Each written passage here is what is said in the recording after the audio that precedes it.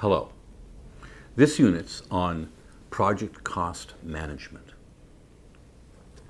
Now, cost management refers to the activities about planning and controlling a project's budget. There are four key processes to plan cost management. There are four processes in project cost management. One, plan cost management. Plan cost management is, especially in the cost management section of the project management plan, is a very important part. You're actually going to plan how you're going to develop the costs. Who's going to develop the costs? How are you going to develop the costs? Where are you going to get these figures from? How are you going to calculate these figures? How are you going to report on the costs of the project? What templates you're going to use?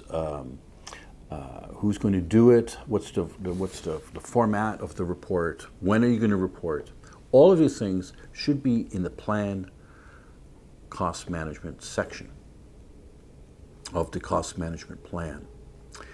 And so a lot of these things need to be done at the beginning so that when you come to estimating costs, which is the next process, you already know how you're going to estimate it and who's going to estimate it and all of that.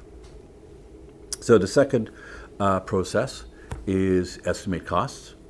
This is where you go through a bunch of tools and techniques and you try to figure out how much the project's going to cost. Finally, you determine the budget. And then the fourth process is control costs. So what are the tools and techniques? Well, they're very similar to the time one. There's expert judgment, analogous estimating, parametric estimating, bottoms up, 3-point estimating. So all of those are similar to estimating time and durations.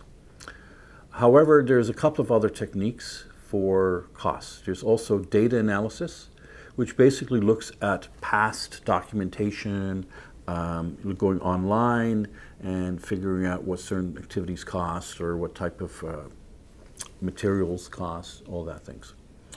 And then finally, there's vendor bid analysis, where you look at the bids from other vendors. You send out a tender and you get bids back from vendors.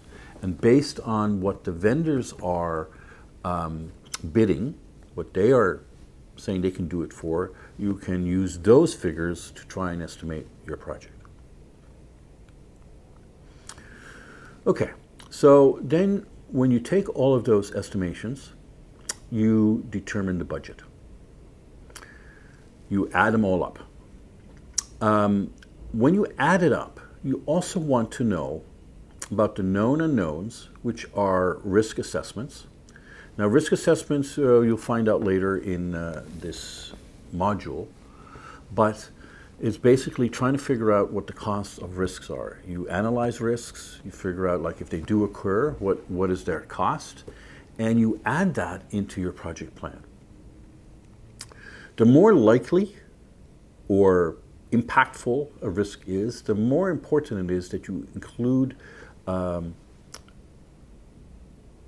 these numbers in your budget, because this could derail your budget, and so it's very important that you have good figures. You also have to figure out the unknown unknowns. Now, this is not, these are just kind of an added on, just in case type of scenario, just in case. And the project manager does not control this.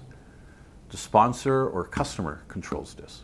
It's added on to the cost of the project, but it's not added on to the authority of the project manager. In other words, if the project is so behind that we actually need this extra money, the project manager has to go to the sponsor or the customer and explain to them why he needs this money.